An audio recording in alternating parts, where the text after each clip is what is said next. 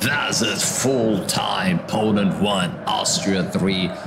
Comfortable win in the end for Austria. Lewandowski disappointed, shaking his head. Lewandowski flopped. Poland flopped, but Ragnik cooked.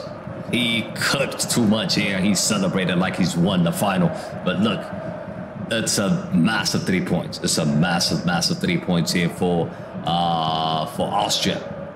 It is a massive 3 points. And let me quickly show you why I say that. So this is what the table looks like right now. This is what the table looks like right now. France is up top. Of course, we haven't seen the game between France and Netherlands. They're going to play next. But Austria now have put themselves in a decent position by having 3 points. So Poland now, they're going to be in big trouble. They will be in big trouble. And I don't see them winning against France. So I think they are out. I think they're done. Poland are out. But a huge 3 points for Austria.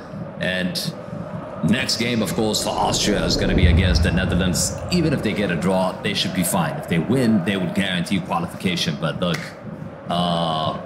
big disappointment for Lewandowski and Poland.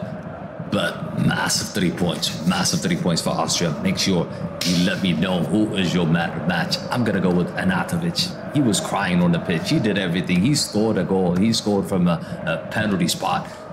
He was everywhere. I think Arnautovic would be my man of the match.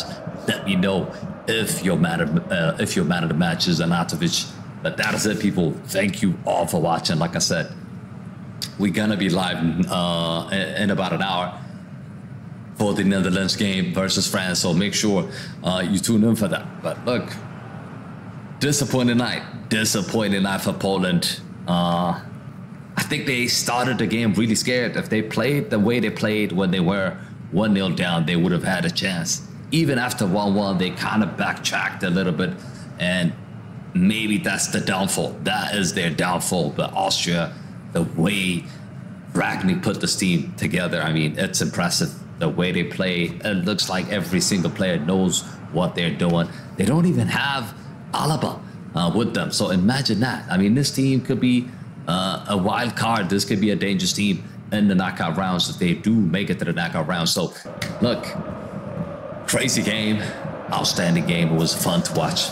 I mean, the Euros has been magnificent, I have to be honest. All the games are just a lot of goals, a lot of excitement, and we do have another game for you. Like I said, Netherlands versus France. Make sure you join us for that one. But that is it, people. That is it. Thank you all for watching. Make sure to smash a like on the stream, subscribe to the channel if you guys are new to the channel. But that is it. Thank you for watching, and I'll see you guys on the next one. Peace.